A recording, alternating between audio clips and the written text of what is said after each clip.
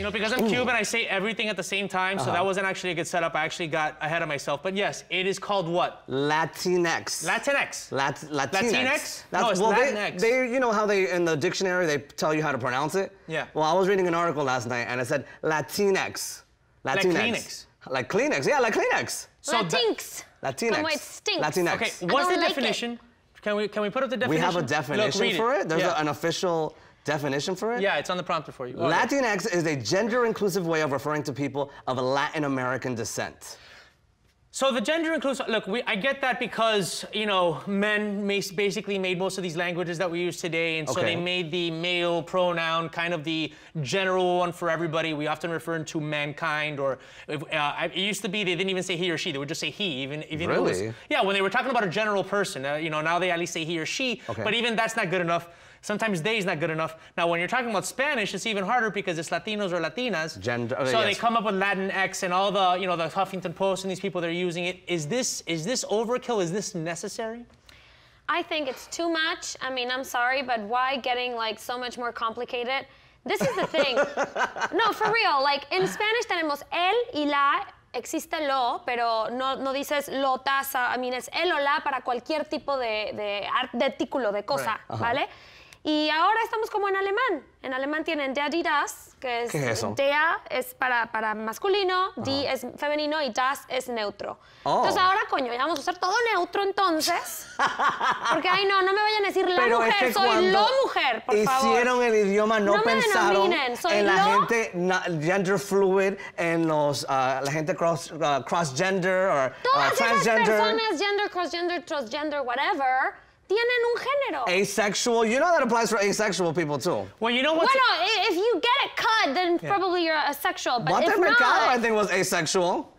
Well, some people. So I guess it's too much. I guess there's a difference between. Yo soy Latina, no Latina. There you go. No, you are definitely Latina. You are a woman. Whoa. Now listen. There you go. Say it, Talia. I will say this, with Spanish, it's a little tougher because it is a very gendered language. Yes.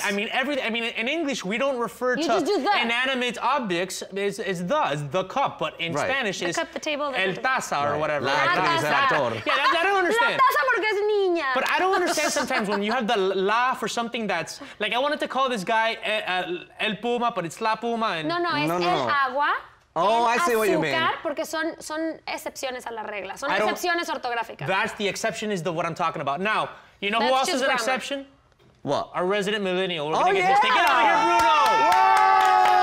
Whoa! Yes! Probably lost the Latinx term. Bruno, what are you wearing today?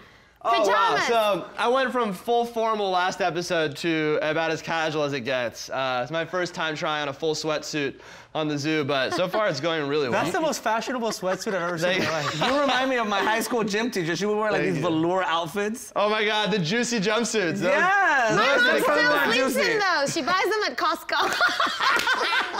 Those need to come back. Baby, you look like a big old grape and I just want to squeeze you. Oh my God, I'm an apple. Oh, you're an apple. That's an apple or a moon? It's an apple. It's a light apple. You are a little blind. Yeah, no, I am. Bruno, no, but it does look like a cousin. What do you think about Latinx? Latinx, and you know, having to find that neutral pronoun in order to describe our community. Okay, well, believe it or not, I'm gonna agree a little bit with Vivian. Really? Yeah, because I think not so much in the like there has to be one gender, but I think this is going a little bit too far in terms of, you know, labeling things, right?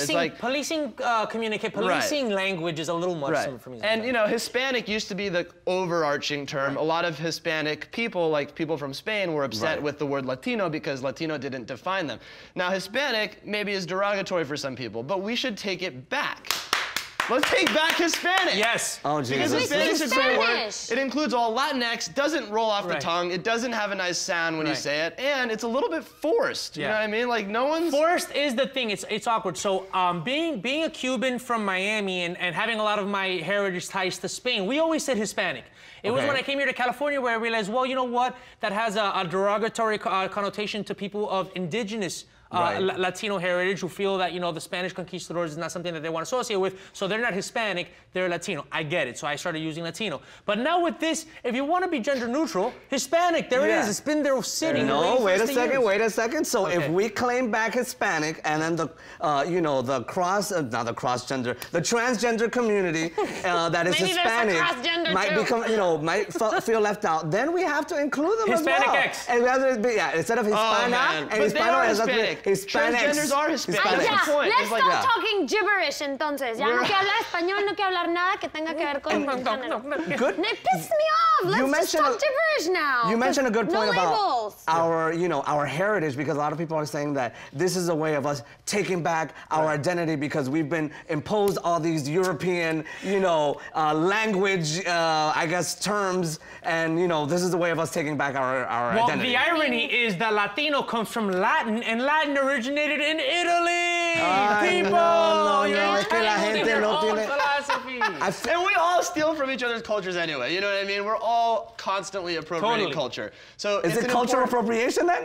Well, it's an important thing to realize is that there's nothing derogatory about that. We're the world, you know, the earth revolves and now we're gonna go into the unlabeled era. Yeah, no gender, no labels, no nothing. Let's free ourselves from our segment. We're gonna go to a commercial break, and when we come back, we'll have Mary Kennedy from Shameless, Jonas Corona, and the music of Janelle Kroll. You're watching The Zoo!